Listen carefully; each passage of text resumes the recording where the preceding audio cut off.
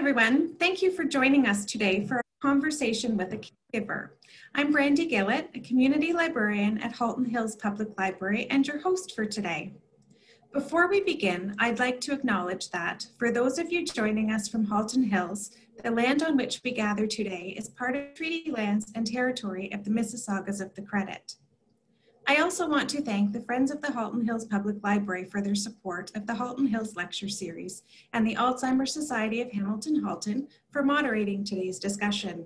According to research, over 500,000 Canadians live with dementia, and family members often jump into the role of caregiver with little warning or knowledge of the disease. Judy Shone, today's speaker, fell into this category. Her experiences have led her to believe that no caregiver should walk their path afraid or alone. Judy's latest book, Did You Hide the Cookies?, shares her candid reflections and personal experiences of being the sole caregiver to a loved one. She joins us today to discuss her journey as a caregiver and the emotional chaos that accompanies caring for a loved one with Alzheimer's disease, COPD, and anxiety. And now, without further ado, here is Judy Shone in conversation with Danielle Arbour, the Public Education Coordinator at the Alzheimer's Society of Hamilton and Halton. All right, Judy, how are you? Hi, Danielle, and hi to those in the library who are so wonderfully helping caregivers get information.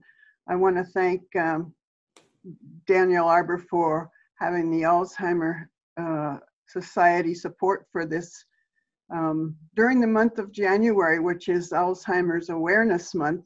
Yes. It's kind of exciting to be a caregiver in that context. And the library, who is supporting Alzheimer's and supporting caregivers and getting the word out about where they can get information. I think it's wonderful that you took this opportunity to give this information out.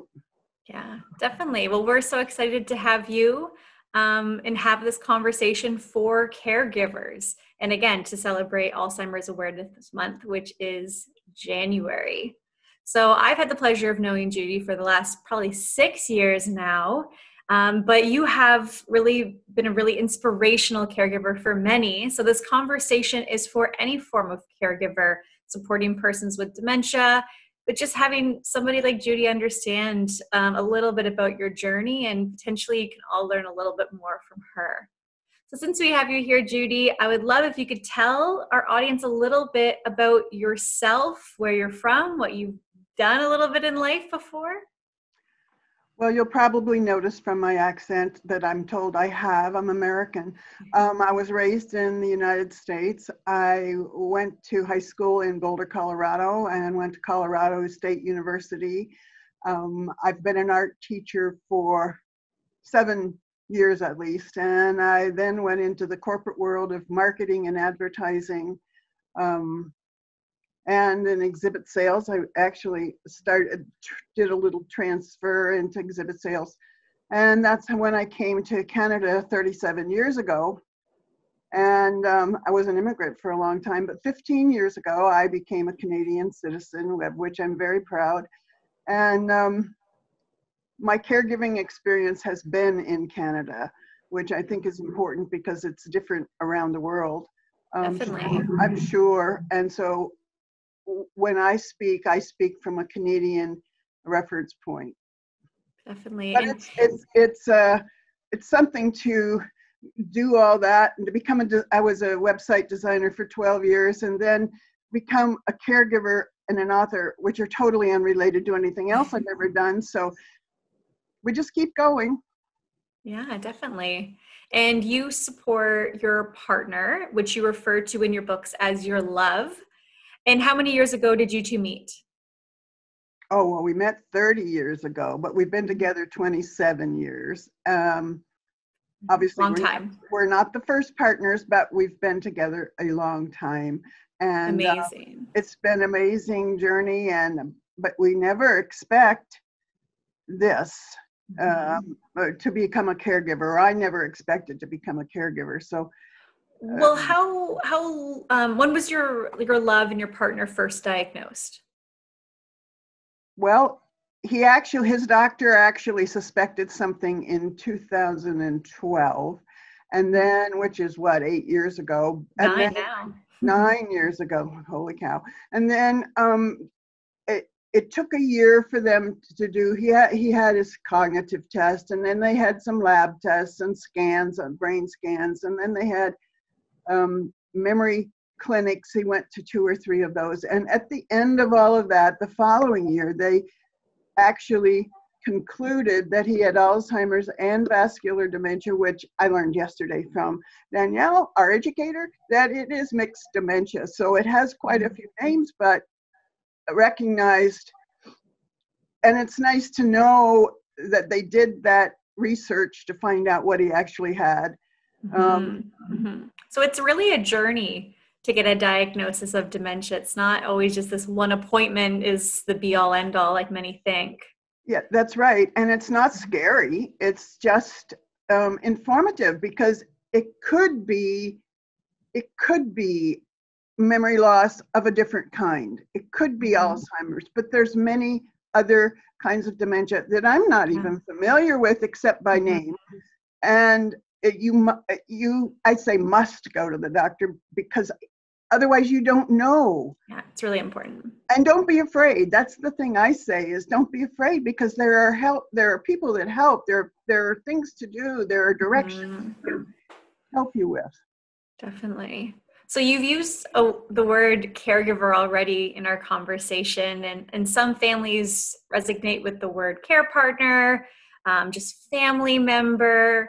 So the word caregiver, what does that mean to you? And when did you first connect with that word, caregiver? Well, I had no idea what Alzheimer's was or what caregiving was when all this began. And when I did my research initially about Alzheimer's online, the word caregiver, or something similar, as you say, was somewhere associated with it. And so eventually I started looking at what that was, and I went, holy cow, can I do this? And I had no choice, really. And so that was when it was the Alzheimer's connection to caregiving that made me even understand that there was such a concept. And it was scary at first, believe me. I was petrified. I felt desperate, all those emotions where you're just, can I do it? But through learning and education and talking to other people and other caregivers who are ahead of me, if I can use that term, that was wonderful to have their experience help me. And so I knew the value of sharing. Definitely. And as you said, you are an author. As mentioned in the intro, that you have 2 books. I have the second one here. What was your inspiration to start writing some of your stories down? The doctors. I'd go to the doctor's visit with my love, and I definitely was not prepared for the fact that they would ask so many questions of me that I had to remember. And all of a sudden I realized he's the one that doesn't remember. I have to. And so I had to write it down because I couldn't. And sometimes it'd be 6 months, a year between appointments. And so I started journaling.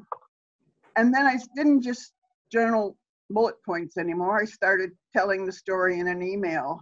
And then somebody suggested, oh, that's a fun story. You ought to write a book. And I just write stories, and eventually I actually did write the stories, and then they became chapters, and then they became stories, and the story still goes on. And now you're an author of 2 books. The first book, I understand, is more the beginnings of your journey as a caregiver. And the second book, once again, Did You Hide the Cookies, which I have read, as you can see from all my little Post-its, is a little bit more deeper. And you actually start the book off in, from what I hear from caregivers, one of their biggest fears, which is the moment that your partner didn't recognize who you were.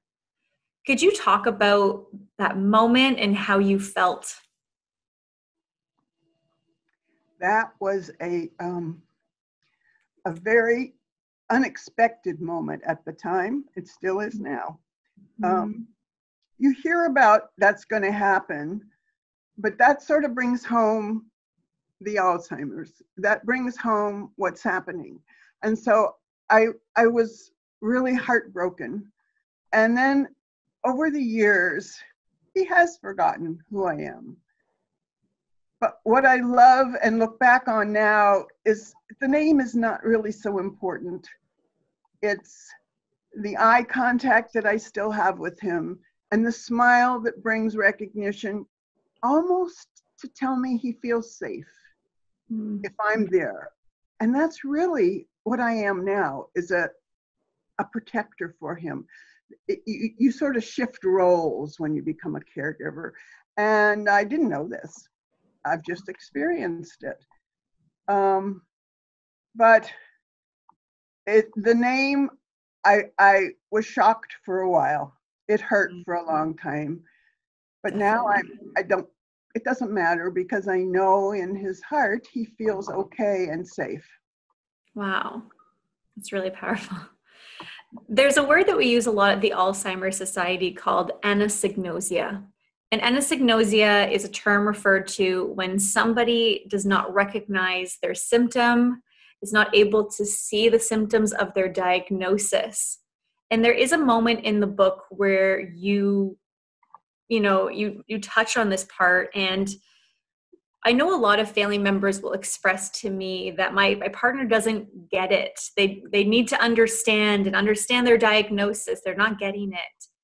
What is something you want to tell those caregivers who may struggle to see this anosognosia piece? It's tough. There's a line between denial and not knowing. And my love doesn't know. And I don't know that it matters. I think that I wouldn't want to, if I don't know, I can't react how it would be if he knew. So I don't have that experience. But I'm not sure that I would want to make a big deal about his knowing or not knowing. I just have not had the experience to say, oh, will you forget? I don't bring it up because it doesn't matter, because he doesn't know. And that would only cause friction, and I don't want that. So I try and keep a low key. Everything I go for low key. I try to keep a level emotional level in our life, because it keeps the stress down. Yes. And you're very honest in your book, which I think a lot of caregivers are going to appreciate, because you do talk about how your love sometimes expresses himself in a way that could be seen as hostile or aggressive, as people say. And there's a moment where it's really smart of you. You wait till everything is relaxed and balanced, as you're referring to. I'm going to read a quote that you take from him.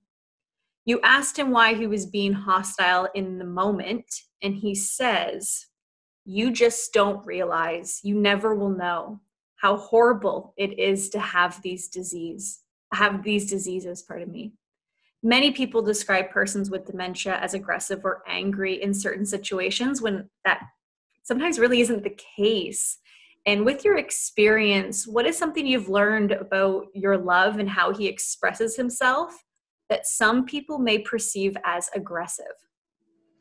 Well, we do have to take a new perspective on life, I think, when you become a caregiver. That what in a normal, and I say that in quotes because I'm not sure there is a normal, I have learned that. Aggression, I think, comes from fear. Now, it may not be fear right there in the moment, but maybe even internal fear. And that's something I'm surmising, but it appears to me that they may become aggressive, and my job is to distract or to redirect where our thoughts are, what our discussion is. And in these days, in the later stages, it may be easier than earlier stages, because I can come up with a new topic and it is a distraction, where years ago it might have been a little more difficult to do that, but it's still the same intention, because they're feeling trapped, I think. They're feeling, and the fear and the pain. In my love's case, he had elevated calcium as well for over a year, and the pain in his body, it was just heartbreaking to watch it. And I think if it had been me, I don't know if I would acted any different. You get mad because you hurt. You get mad because you're in pain. You're in pain, right? It wasn't so much that he couldn't remember things. It was the pain, I think, that was anguish for him. And everybody's different. I have to say that every caregiver will have a different experience. What we all share is the emotion of realizations, the emotion of compassion and empathy. I think it develops in us. I'm not sure we all come to this job with that, and I call it a job because it has become one. But we learn as we go along. There's a piece in the book that I think would resonate with many caregivers, which is the obsession of understanding why. Why am I in this situation? Why did my husband, wife, mom, dad get this diagnosis? And really, you talk about how you were also obsessed with trying to find these answers of why. What have you learned? What are ways you've learned to get around these obsessions of trying to find answers that most likely can't be found? Well, that's what I have found. There is no answer. And actually, you look and you read the thousands of sites that are out there of studies being done. There's a lot of research going on. There's just no answer yet. We're just not there yet. And the thing that kind of held me or grounded me, I guess, was reading the research, understanding at the education level, even the caregiver level. But it wasn't just about the disease. It was also about the caregiver, because you do need to understand the disease somewhat. Yeah. But more than that, I had to understand the caring part. And I had to look up what's caring. What does a caregiver do? I mean, I don't do the things a PSW caregiver does all the time, but you get a sense of, oh, this is the person I'm becoming. I'm becoming somebody different. And it's okay, because I kind of like this somebody. Now, I don't know that everybody does. I know that there are some people find it much harder to do this. God bless you all who are doing this, because I got to tell you, I don't think there's anything harder. But I didn't know that when I started. Not that I could have made a different choice, but we don't know. Definitely. And I admire so much about your positivity, Judy. And one thing I know, and I do admire also about you, is how you find the importance in self-care for caregiving. And I think that's one of the hardest things for caregivers to do, as you said, is providing time for yourself. So what are some of the tools and avenues you've used to provide yourself with self-care as a caregiver? Full-time caregiver. I was one of those who didn't realize that importance in the beginning. Mm-hmm. And thank goodness for the coffee group that I belonged to. It was a support group. We met every week. Wonderful idea. If you're a caregiver, find a lifeline. But I needed connection. I needed people to tell me, recognize in me that I was in trouble, and then say, why don't you? And what they told me was, don't forget who you are. Don't forget that you love to write. Don't forget that you love music. Don't forget that you were an art teacher and you still love art. Don't let that go. Mm-hmm. And actually, I've brought it into my caregiving, as opposed to just for me. I do these things now with my loved one. We do music together, we do art together, and he doesn't write, but I read to him. And sometimes he can still remember the connection or the theme. But I've kept those in my life by using them in my caregiving. Wow. So it was double good that they told me that. Yeah. I know you always have a passion for learning and education as well, and you've spoken to that already. But I know between each other, you've mentioned the importance of taking a break, which we know in 2020 for caregivers was near to impossible. But when things hopefully get provided again, such as day programs, or I know even during COVID, the importance of having care within your home. At the Alzheimer's Society, we are told by many caregivers that my mom will not let care into the home. It didn't work and it never will work. And there's, of course, a lot of frustrations in these moments. I know you've had an interesting journey of allowing care within your home for your partner, and, you know, the journey you've had with the transition of going to a day program when those were open. Could you share a little bit about how it is a journey and that it's not just an easy, happens seamlessly type of situation? Yes, and the COVID period is a little bit different. So let's say that's not going to last all the time. Yes. So my experience was before the COVID. And when I finally was told that I would have PSWs, I wasn't prepared. And I'm not sure how to prepare yourself, but look into it a little bit, ask those who know, and maybe even ask the people who are going to send you the PSW, ask them how it should be. I was told, oh, you have to leave. So I had them come in and I'd say goodbye. And there was my loved one with somebody he didn't know. And it was traumatic. Mm-hmm. And he called me where I was and had me come home. And that didn't work, of course, and I didn't understand that I needed to take some time and be with the person that was going to be in our home with my loved one. I had to be with them maybe 2 or 3 times. We went through 5 people, different. One was a lady who loved to walk with him. She was wonderful. Actually, she retired after we found her.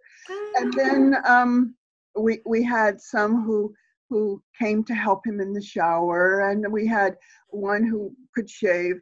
But they didn't work because I left and I didn't understand. And finally, the sweet girl that does the scheduling said to me, "Why don't you just stay?" And I thought, oh, okay, that's an option. And so the next one they sent to me happened to be a wonderful conversationalist. And I just loved to talk to her. And she was there for over a year before the COVID. Mm-hmm. But I stayed home or did laundry. And I didn't feel I had to leave all the time. And during that period, my loved one and our PSW became closer. It did take 6 months. It still took 6 months, twice a week. Yeah. So my expectation in the beginning was, I'm going to get to go out. Yeah. But I didn't. And that really was wrong. And so there was a time hard on my loved one that didn't need to be because of my not understanding. Mm-hmm. The same thing happened when he went into the daycare. Day program, and wonderful people there. And I didn't really have an idea of what to tell him. And he was only going for an hour and a half at first, but that was still too long. And I'd get phone calls, he's waiting in the parking lot for you. Can you come now? That took 4 months for him to be able to get out of the car. 4 months to be able to get out of the car and go in and really tell me, you don't need to come with me. I know what I'm doing. So it was a wonderful day when I could call my Alzheimer's counselor and say, you're not going to believe what just happened. And, but I think we hear the stories other people tell. We don't hear the beginning always. We hear the middle, or we hear the success end. and not the and not the part where they had to be patient for it to come to fruition. And I think that's really the important part, for everybody, not to feel that you did something wrong if it doesn't work. You know, I was almost ready to say, I don't want anybody because it's not working. Until this sweet girl who did the scheduling suggested something, scheduler, telling me, because she was talking to caregivers all the time. And you just have to remember there are a lot of people out there that are going to help you. Caregivers who are watching this, nobody knows you need help if you don't reach out. Nobody knows that you're sitting there alone in agony, in desperation, because I know you are, because I was. And you have to be brave, pick up the phone, takes one phone call, and then you have a connection. Call the Alzheimer's Society. Call the library and ask them who they would suggest. But don't sit home alone. That's really my biggest message to caregivers, is just don't do this alone.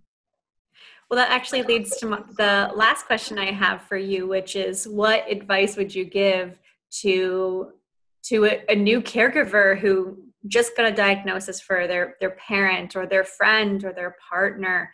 What's something that they could do? Well, first you ask what they need. I would think we have no idea what the other person is going through. That's really tough. Yeah. And let them talk to you. Let them, first of all, that may be good. All they may need is just to talk about it. But rather than you telling them your story, let them tell you their story. You are a good connection for them to begin with. And all you may do is say, call the Alzheimer's. You may give them a phone number. You may just give them the phone number for Lynn. The provincial health care. Local Health Integration Network. Yeah. Yes. And you may just be somebody who, you're just a connection. That's all. But that's helpful. That's helpful. That's somebody then who's not alone. Yeah, and you can't tell them don't be alone, because that may be their choice. But their life is going to be so much easier and the burden so much lighter if they can have somebody else connected with them along their journey. And definitely at the Alzheimer's Society, for anyone out there, we are all across Canada and we're here to help. And we are a free service with one-on-one counseling, as well as free education offered currently online, and hopefully when it's safe to do so in person too. So we're also reaching that handout for you if you need help. So I did want to end our conversation with the end of your book, because we started with the beginning. I wanted to quote Judy's words that is for all of you caregivers out there. Never doubt the power of your love. Remember, you are fulfilling a vital service. Your empathy, compassion, patience, kindness, and flexibility will help lighten your burdens as you listen, navigate, communicate, advocate, coordinate, and care for your loved ones. You are an awesome caregiver in doing the best you can at any moment. Thank you so much, Judy, for joining us and inspiring me and all others too. Encourage caregivers, and congratulations on January Alzheimer's awareness. I hope lots of people learn lots of things. Thank you so much. And thank you, Halton Hills Library, for hosting us. Thank you. It's been our pleasure. And just to conclude, thank you, Judy, so much for joining us today to share your caregiving story, and Danielle for moderating the discussion. It's been our pleasure. And if you are interested in learning more, please do contact your local library. Thank you.